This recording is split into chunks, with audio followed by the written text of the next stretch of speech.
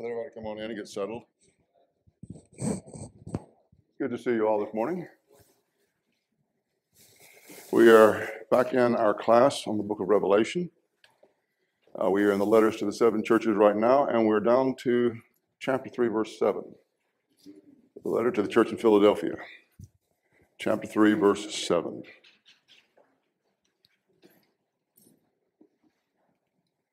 And to the messenger of the church in Philadelphia write, these things says he, who is holy, who is true, he who has the key of David, and he who opens and no one shuts, and shuts and no one opens. I know your works. See, I have set before you an open door, and no one can shut it. For you have a little strength, and have kept my word, and have not denied my name. Indeed, I will make those who have the synagogue of Satan, who say they are Jews and are not, but lie. Indeed, I will make them come and worship before you, your feet, and to know that I have loved you. Because you have kept my command to persevere, I also will keep you from the hour of trial, which will come upon the whole world to test those who dwell on the earth. Behold, I am coming quickly. Hold fast what you have, that no one may take your crown. He who overcomes, I will make him a pillar in the temple of my God. He shall go out no more.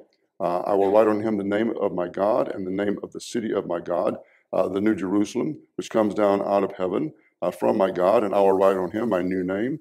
He who has ears to hear, let him hear what the Spirit says to the churches. The congregation in Philadelphia, what he has to say about it, you're going to be seeing is that even though they have a little strength, he has nothing bad to say about them. This is what you want. You want when the Lord is telling you about yourself as a congregation, because he's in our midst. He sees the reality of where we are. He knows our works. He knows where we are collectively. He knows where we are individually. And speaking about the congregation here in the city of Philippi, he has nothing but good to say about them. That's what we want. That's what we want. He says here in the close of verse 7, he who has the key of David, he who opens and no one shuts, and shuts and no one opens. That's actually a fulfillment of Isaiah chapter 22 and verse 22. Isaiah 22 and 22, we're prophesying about the Christ.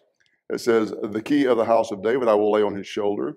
So he shall open and no one shall shut, and he shall shut and no one shall open. When he's talking about the key of the house of David, he's talking about authority. That the authority of the Christ is going to be laid on his shoulder. The idea of a key, if you know what a key does, it opens the door and it shuts the door.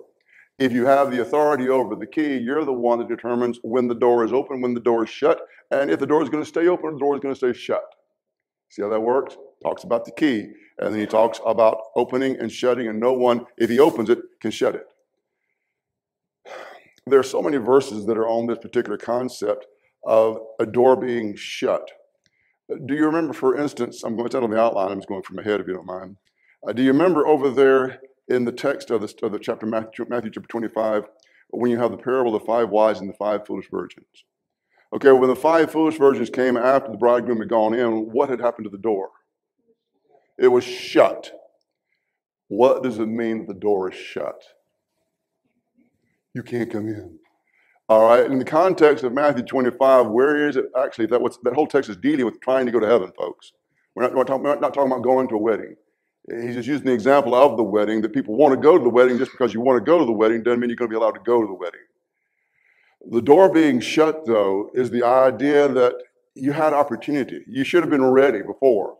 You weren't ready, and because you weren't ready when the Lord came, the door is shut. Let me put it to you this way. On Judgment Day, how many people are going to want to go to heaven? Everybody. Well, when Judgment Day comes, can you obey the gospel that morning before the Lord comes? Or can you, let's put it another way, can you obey it after he comes? No, it's Judgment Day. It's Judgment Day. The whole point is it's here. And so since that's the reality of it, when should we be ready? Now. Stay ready now. Obey the gospel now. Get right with God now. Stay ready now. Always be in the now in your relationship with God. Because if he shuts the door, it stays shut. But if he opens the door, it stays open. He says here in verse 8, see, I have set before you an open door, and no one can shut it. for you have a little strength. Two things I want to look at here. First of all, the close of what I have in yellow tent for you. For you have a little strength. I've told you all this before. One of the most common questions I get when I go out and travel out doing gospel meetings is this: how many people attend where you preach? I've probably been asked that question hundreds of times. And I've always wanted to go 5. Because if I say 5, what's going to be in the mind of the people? You're a terrible preacher. What's wrong with you? There's only 5 of you? Okay, what if I say 5,000? Oh, you're a good preacher. Wow. What's the problem? We're determining strength of congregations by what's on the board. See how that works? How many people attend where you preach? How many meetings do you hold? That's the second most common question. How many meetings do you hold? I've always said, well, it's 20, or 1, or none. What's that all about? You're a really good preacher if you hold 20. You're a terrible preacher if you hold 1. We make the mistake of determining strength by numbers. The text here, you're dealing with a congregation that has little strength, but he hasn't got anything but good to say about them. The point I'm trying to make, you can have a congregation of 5 people, they can be awesomely strong. You can have a congregation of 5,000, they can be dead, dead, dead. Strength is not determined by numbers. Strength is determined by your relationship with God and your faithfulness to your God, collectively and individually. The congregation in Philadelphia, they had it to where even though they had little strength, they were faithful. They kept his word. They did not deny his name. The concept of denying his name, you got to understand the context here. You remember going back to chapter verse 10, how the devil was about to cast some of you into prison. You're going to have tribulation 10 days, be faithful unto death, and they give you the crown of life. That's what the book is about. Christians being tried for their faith, being tested for their faith. And if you study the letter from Pliny to Trajan, you will find that the way in which the trial of a Christian took place is they would set a bust of the statue of the emperor in front of the individual being tried, and they would tell them to worship it and renounce Christ. See, there's 2 things there: worship the image and renounce Christ. The Christians here refused to do that. They didn't deny his name. They would die holding on to the fact that Christ is the King. And his word. In their lives, they were obeying Christianity. They were following the word of God individually, and they were not going to deny the name of Christ. That's what he's warning of the people here. Be willing to die for your faith.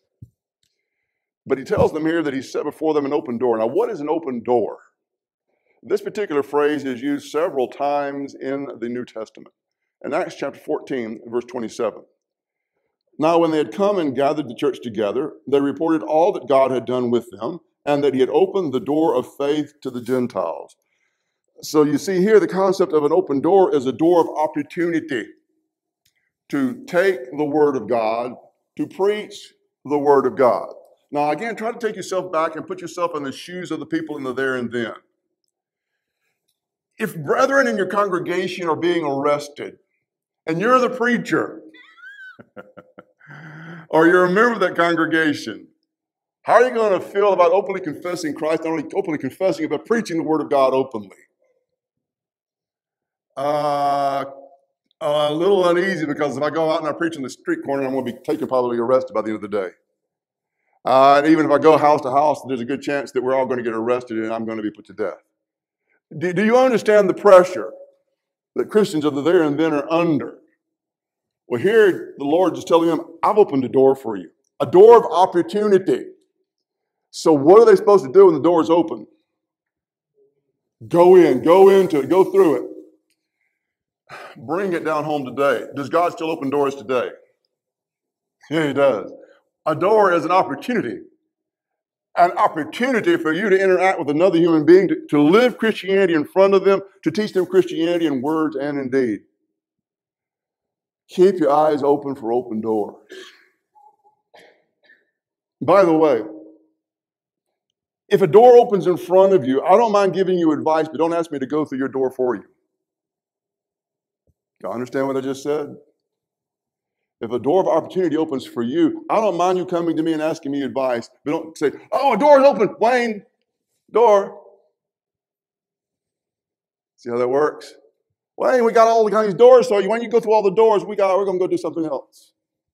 I don't know as much as you do, Wayne, so you go through the door. You're better at talking than I am when you go through the door. By the way, I don't mind going through doors. That's what I do.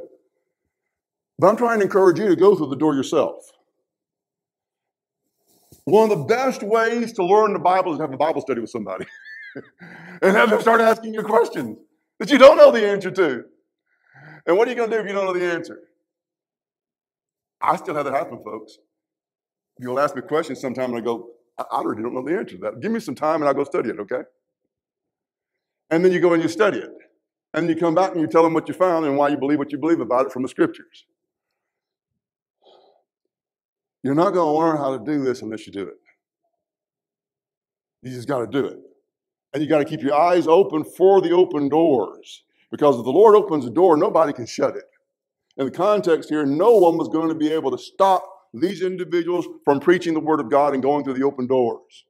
And not only that, because they had not denied the name of Christ and they'd held to his word, the persecution that was going to come was not going to come upon them. What an encouraging message. Just go through the doors. Go through the doors, do the work. You find the same concept in 1 Corinthians 16, 8 through 9. But I will tarry in Ephesus until Pentecost, for a great and effective door is opened to me, and there are many adversaries. So if there are many adversaries, does that mean you don't go through the door? No, you still go through the door. Yes.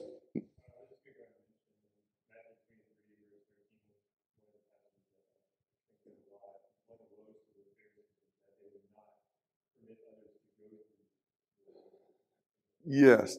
There are people there in Matthew 23 that were wanting to obey the gospel. Matthew 23 is the most scathing rebuke, I believe, in the New Testament.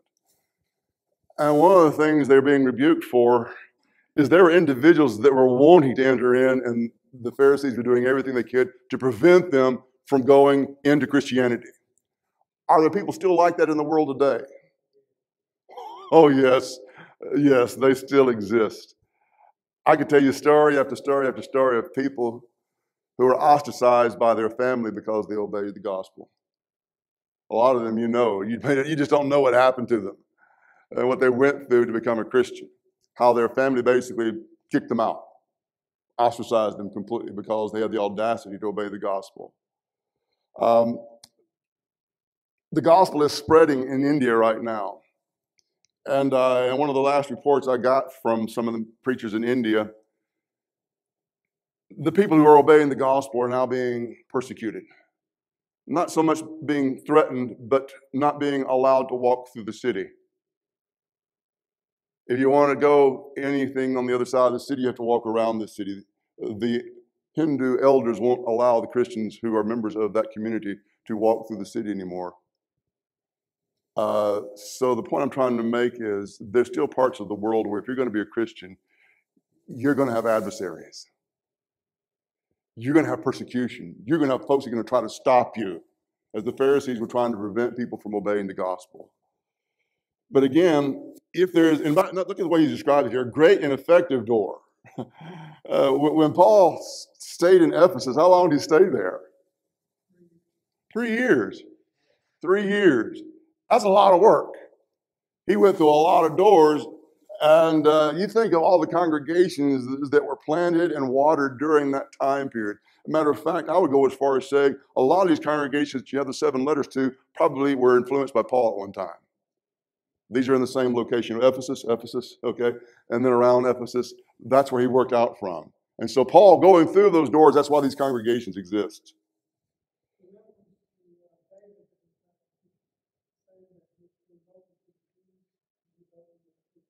Oh, that's a great comment. The key of the house of David, he's the Christ. He is the fulfillment of the Davidic covenant. If you don't know about that in 2 Samuel 7, 12 and following, the Davidic covenant was a promise about the kingdom and the Christ. Jesus is the Christ. He has the authority as the Christ, not only for the Jew, but also for the Gentile. And if he opens a door for Gentiles, and so be it. Excellent comment there, David. Excellent. Yes. And so let's go and talk a little bit about these Jews. Verse 9 through 10. Indeed, I will make those of the synagogue of Satan who say they are Jews and are not, but lie. Were they probably physically descendants of Abraham? Yes, probably. Can't prove it, but probably were. But were they following God? No. No. And so rather than following God by submitting to God and coming to God through the Christ, through Jesus, they were fighting against it. According to church history, whenever Christians were being turned in to the authorities in different parts of the Roman Empire, if there were Jews who lived in the area, they would turn them in. Again, that's history, take it or leave it. But here we understand that these individuals that call themselves Jews are in reality, rather than being servants of God, are servants of Satan. And again, if you go back and you study the work of the Apostle Paul in his missionary journeys, whenever he would go into a city, if there was a synagogue, that's where he'd go first. The Jews first and then the Gentiles. But then he would go into the Jews, and if there was a lot of the Jews that would not obey the gospel, some of them would, and they would come out of it. And then he would go to the Gentiles. What would happen, and what did happen when Paul and Barnabas went to the Gentiles, the entire city turned out? Who created the uprising? The Jews. The Jews that did not believe, and that's the key crucial part right there, that did not believe. The Jews that did not believe were the ones who started the first great persecution against the church, being led by Paul, Saul of Tarsus. And from that point forward, those who did not believe made Christianity their primary purpose of wiping it out. And so they may call themselves servants of God, they're actually the synagogue of Satan. Let's go back over to Romans 2, 28 through 29. For he is not a Jew who is one outwardly, nor is circumcision that which is outward in the flesh, but he is a Jew who is one inwardly, and circumcision is that of the heart, in the spirit, not in the letter, whose praise is not from men, but from God. In Christianity, under the new covenant, the covenant of Christ, does it matter about your physical lineage? No. Doesn't matter anymore. Under Judaism, did it matter? Yeah. You could be a proselyte, but if you were born Jewish, that's it. You're Jewish. Here he's trying to show under the new covenant who a real Jew is. And he's talking about a spiritual relationship with God. It is no longer outward. It is no longer of the flesh. It has to do with your heart. It has to do with whether or not you are going to remove the old man in repentance and put on Christ and then live by faith and obey the will of God in the Christ. Are you going to be a Christian? Are you going to follow God and his word? If they rejected Jesus as the Christ, how's that going to work out for them in Judgment Day? The door is shut, and no one can open it. If you don't go to God God's way, you're not going to go. You remember what Jesus said over in John 14, I believe it's 6? I am the way, the truth, and the life. Somebody finish it for me. No man shall come unto the Father except through me. Is that narrow-minded? It's the facts. It's the facts. How about this? There's one Lord, there's one faith, there's one baptism. Is that narrow-minded? No, it's the facts. I will be as narrow-minded as the scriptures are narrow. Can I make the narrow way broader if I want to? No, I have no authority, folks. I'm not the Christ. I'm just a guy.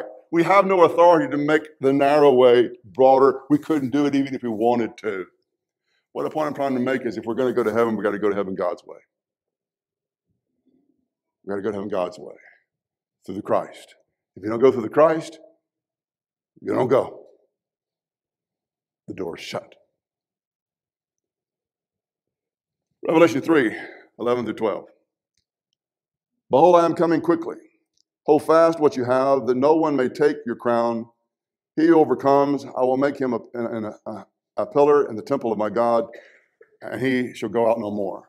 Oh, by the way, I'm sorry, my brain won't let go of something. I want to go back to the open door real quick. If you go through the open door and you're working with somebody, if they don't obey the gospel, is it your fault? No. If you go after someone and they don't come back, is it your fault? No, no, no. You remember the parable of the sower? Yeah, the wayside soil. Is there a problem with the seed? No. You remember the rocky soil? Is there a problem with the seed? You remember the thorny ground? Is there a problem with the seed? There's no problem with the seed. Where's the problem? The soil. The soil is where the problem is. And so if you take the word of God to somebody and they don't respond to it, the point I'm trying to make, it's not your fault. So don't start saying, I should have done better. What did I do wrong? I didn't approach it right. It's his word. Carry his word to the soil. And his word will not return to him void, according to Isaiah. There, got that out of my head. Sorry. Sometimes my brain goes, ooh, you forgot to say this. Okay, going back to this, the one who overcomes. Yes.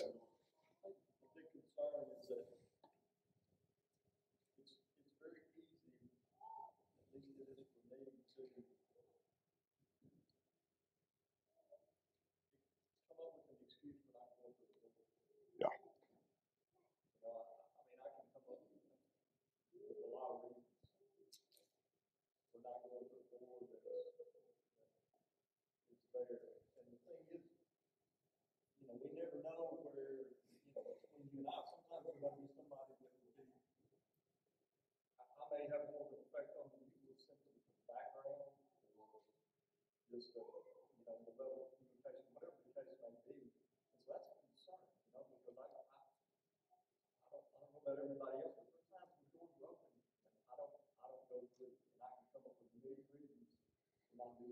And it's very easy to talk yourself out of going through an open door.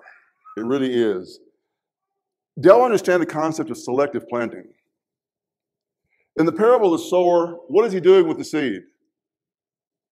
Reaches in the bag. Does he go and poke a hole and then plant it in the seed in the ground? Or does he take it and, what does the word sow mean? I do that. That's what I do with my flower seeds. I just go to the garden and that's sowing. And you hope it takes root. Selective planting is the idea, and this is something we will do sometime in order not to go through an open door. We look at the individual and we think, no, they'll never obey the gospel.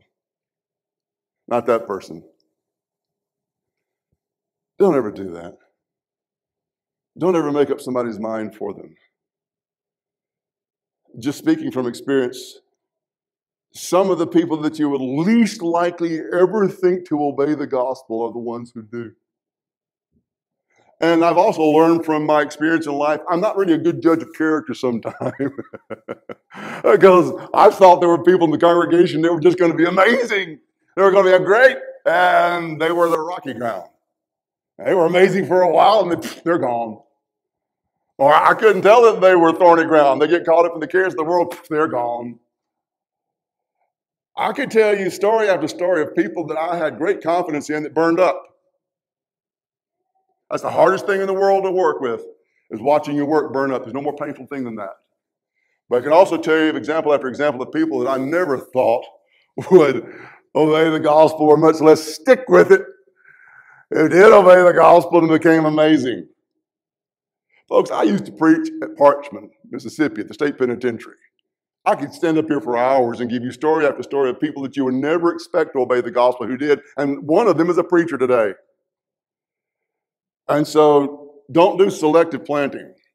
Don't make up somebody's mind for them, and don't talk yourself out of it because you're a lack of knowing how to do it yet. The power's not in you, the power's in the word. You just get the word to the soil. Okay, good comment, Jay. Getting back to the text here in the close of verse 12, I will make him a pillar in the temple of my God, and he shall go out no more. The idea of a pillar is you're going to be there all the time. You're always, in a pillar in a temple, it's there. And it's not going to go anywhere because it's what's holding it up. It's not necessarily the idea of importance as much permanence. The idea is you will be in the temple of my God, and you will always be there. Stability. How does Psalm 23 close? Last verse. And I will dwell in the house of the Lord. Next word, forever. That's a pillar. The house of the Lord is the temple. A pillar is the concept of you will be in the house of God, in the temple of God, and you will always be there forever. Brethren, that's what we're trying to get to. That's what we're trying to get to. Getting a little bit ahead of ourselves, over in Revelation chapter 7, what you have in Revelation chapter 7 are those who have died for their faith in heaven, in the temple, before the throne of God. That's a whole other lesson. We'll get to that in a few weeks. But right now, the point I'm trying to make is what we're trying to get to is we're trying to get to heaven. We're trying to get to God himself as the way he's described here in the book of Revelation, and we're trying to describe ourselves in the presence of God himself in heaven. That's the goal. And in heaven for how long? Forever. That's the goal. And those who would overcome, that's what they would receive. Be faithful to death. Remember back in chapter 2? Be faithful to death, and I give you the crown of life. All right, Revelation 3, 11 through 12. I will write on him the name of my God, and the name of the city of my God, the New Jerusalem, which comes down out of heaven from my God, and I will write on him my new name. And so you have actually three things that talks about being written on you. The name of God, the name of the city, New Jerusalem, and your new name. Okay, one of the things we're going to be seeing here in the book of Revelation, again, when we get over to the 7th chapter, partly in the 6th chapter, but primarily the 7th chapter, is what's called the sealing of those who are God's. In the book of Revelation, you're either going to be in one or two groups. You're either going to be in the camp of God, in the army of God, as a child of God and a servant, or you're going to be under Satan's domain. Those who are under Satan's domain, they have what's called the mark of the beast. Okay, this goes all the way back to ancient times, all the way back to Acadia, Sumeria, ancient civilizations, all the way up until the New Testament times, sealing a document. Sometimes they would call them signet rings. And it wasn't so much the signet ring like you see on the movies today, as it was a little scroll made out of clay that was carved. And whenever you were going to seal something, that would indicate, just like it does today, by the way, with the notary public. They seal it, it's authority. I seal this with my authority. To be sealed is the idea with my authority. I am saying I am doing this and this is from me. Not only that, this is mine. And that's the key point. To be sealed means you are his. You belong to God. Again, the sealing of documents goes back to the very beginning of human history. And all the way through, we even still have it today, the sealing of documents. The concept of the name of God, the name of New Jerusalem, and your new name is you belong to God. Because the name of God is written on you, then when judgment day comes, you belong to God. The idea of the New Jerusalem being written on you, when judgment day comes, guess where you're going to be going into? Heaven, the New Jerusalem. And in heaven, you're going to be given the new name. You remember we talked about this earlier? Oh, sorry. I do have this in the notes. Revelation 14:1. We need to read this verse to you. Then I looked and behold a lamb standing on Mount Zion, with him 144,000 having his father's name written on their foreheads. So there it is. The idea is, you belong to me. You're sealed. Revelation 2 and verse 17. And I will give him a white stone, and on the stone a new name which no one knows except him who receives it. So here again is the idea of the new name. This goes back again to Revelation 2. And the idea of a white stone with a new name, it shouldn't surprise you. By the way, I'll go back a little bit further back. There's only two angels whose names we know. Gabriel and Michael. Manoah, not Noah, Manoah. Manoah was Samson's father. Samson's mother was told that she was going to conceive and bear a Nazarite child with a Nazarite vow that was going to be applied to him. Later on, the angel that pronounced the birth of Samson came back, and Manoah was offering a sacrifice up to God. And he asked the angel, "What's your name?" This is trivia. Does anybody know what the angel said?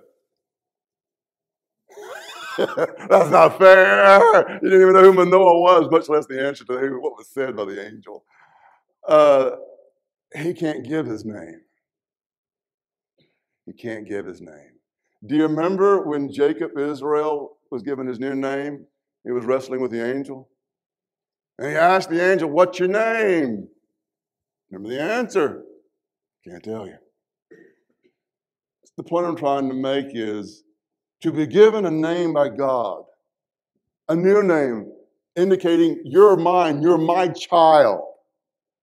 In the Hebrew and even in our world, who gives the name to the child? The parents.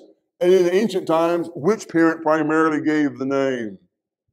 The father. Do you remember John the Baptist? Who gave the name? The father. The giving of a name is very crucial in ancient times. But to have your name given to you by God is one of the greatest honors you will ever have. Because for him giving you your name, you are his child. See how that works? You're his child. He gives you your new name. And again, the new name is between you and him.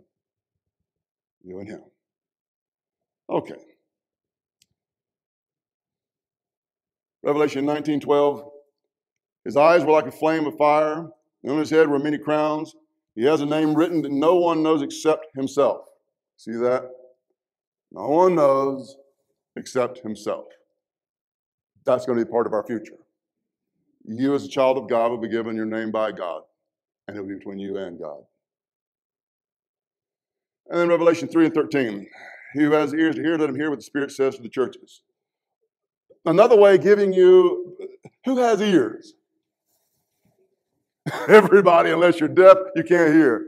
But if you got ears and they work, the idea of hearing is more than just letting the ears work. It is receiving what's coming into the ears, into the heart and the mind, and understanding it and doing it. You can hear something with your ears and go, okay, all right. The idea of hearing here is hear and react to it and obey it. Okay, let your brain rest. Flip the page over. How much time do we have left? Just about 10 more minutes. And so I'm going to go now to the church in Laodicea real quickly.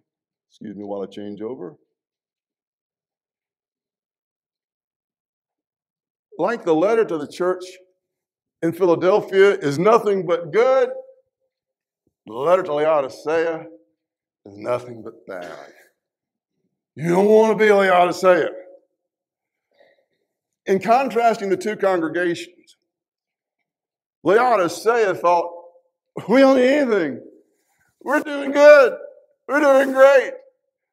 They're probably a financially well-to-do congregation. If you know the history of the city of Laodicea, it was basically the hot springs of that part of the country. You know hot springs here? What do they got in hot springs? Hot springs. So what they in Laodicea, they are hot springs, okay? Do the hot springs draw wealthy people? Yeah, because they're told, you sit in this hot water with all these minerals in it, and it's going to make you healthy. Folks that got money still do it today. I guarantee you today, right now in hot springs, there's some folks with some money that are going in to sit in some of those hot springs for health. That was Laodicea. They were also known for an eye salve that they made there. They were also known for black wool that was very valuable. So you see, all of these things connect to money. Eye salve, medicine, which shouldn't surprise you, a town where you have medicine because of the springs, okay. But also the black wool. And so the point I'm trying to make, it was a town with a lot of wealthy people. A lot of wealthy people. There's a danger that comes with wealth. Have you ever known someone who determines the faithfulness of a congregation by how big its building is?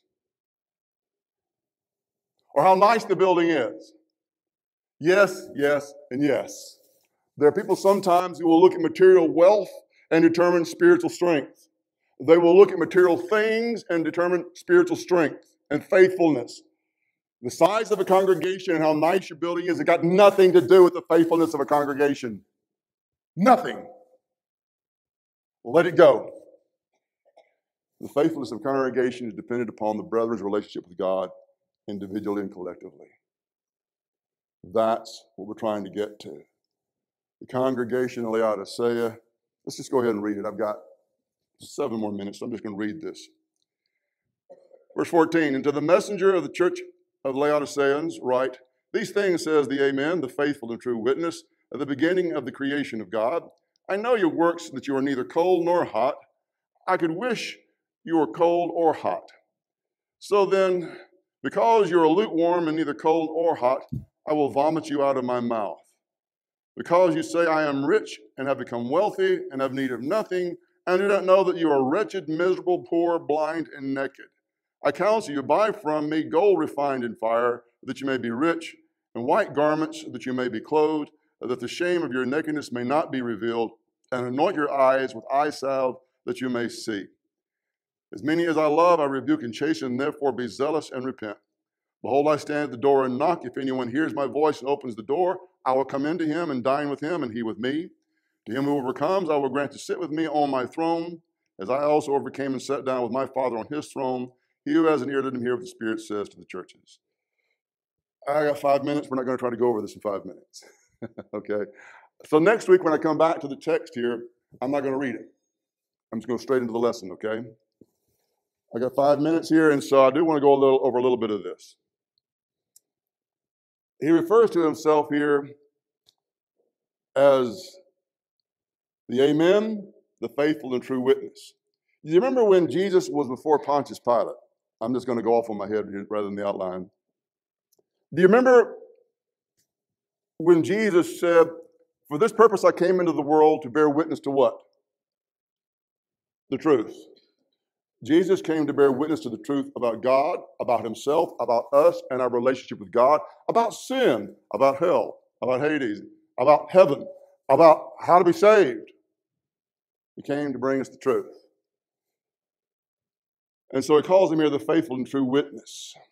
He told us the truth about ourselves and God and himself, but he also spoke the truth whenever asked the question, are you the Christ, the Son of the Blessed? What was his answer? I am. Did Jesus ever deny who he was, even if he was going to be persecuted for it? No. Jesus did not deny himself who he was and what he was. In the context here, these people who are Christians are being told to do exactly that, to deny who Christ is. Deny the Christ. Jesus did not deny himself. How'd that work out for him? They crucified him. They killed him. So individuals who are going to speak the truth now, how's that going to work out for you in the congregation here? Yeah, you may die. You may die. He calls them, I'm going to come back to some of this next week. Let's see. Lukewarm. How would you like to hear from God Almighty and the Lord Jesus Christ, you make me want to vomit? That is about the worst commentary you can get. To be told that you're miserable, wretched. Oh my. Lukewarm, neither hot nor cold. 1 foot in the world, 1 foot in the church. When you're around your people and your friends in the world, you talk like them, you act like them. When you're around your friends in the church, you act like them, you talk like them. One word for that is hypocrite. Actor. You're continually changing because whoever you're around, trying to make everybody like you and everybody happy. A chameleon who changes depending on who he's around. Fake. Neither hot nor cold. Lukewarm. You're going to be seeing later on next week from James, double-minded. Double-minded man does stable in all of his ways. Again, double-minded is I'm over here and I'm over there. I got two sides. It just depends on who I'm around. Jesus sees that in the way in which we live, and if that's our life, he wants to vomit. That's how we make him feel in our life like that. We are wretched and miserable. And so in the context here, we're going to be seeing where he's talking about things that open their eyes with eye salve and clothing. And so he's referring again to the trades of their city that made them physically wealthy. The danger with having money is you think everything's okay because we're doing well physically. Can you be doing really well physically and yet be lost spiritually? Yes. And that's one of the main lessons I want you to see here. We'll come back to this next week. How well you are doing physically does not mean necessarily that you're doing well spiritually. There's a lot of folks out there, I fear sometimes, that have made those connections thinking, God is okay with me because look how good things are working out. Remember Laodicea. There was a way they saw themselves and there was a way God saw them. Bring this home to us. How does God see us? Where am I truly individually? How does God see me? And how does God see this congregation? I'm not a private investigator and I don't have the ability to read your minds. So I really don't know where a lot of you are. It's just the way it is. God knows, though. He knows where we really are. That's why he begins every one of these letters with, I know your works. See that phrase? I know your works. He knows where I am. So where I need to be is having my eyes open to where I can see where I am, to where I see where I need to repent and change, and then repent and change there. And wherever we need to repent and change as a congregation, do everything we can to repent and change as a congregation, because I want to be a congregation that's like Philadelphia and not Laodicea. And then I'll close with one last comment. Deciding which congregation you're going to place membership with is a difficult thing. But if you go into a congregation and you sense that they are dead, why would you want to be a part of a dead congregation unless it's going to repent? Are you going to a congregation and there's open public sin and it's spreading everywhere and nobody cares about God's word? I would rather join myself to 5 brethren that are faithful than 5,000 that are going to hell. To follow that, I would rather join myself to 5 people that are faithful than 5,000 that are not. I would not want to be part of the Laodicean congregation. And I would want to be part of the Philadelphia congregation. The point I'm trying to make is deciding which congregation you're going to worship at. Be picky, like, picky when you get married. Picky. Make sure that you join yourself to people that are really trying to serve God by faith, individually and collectively. Not a congregation that makes God want to vomit. All right, I'll stop right there.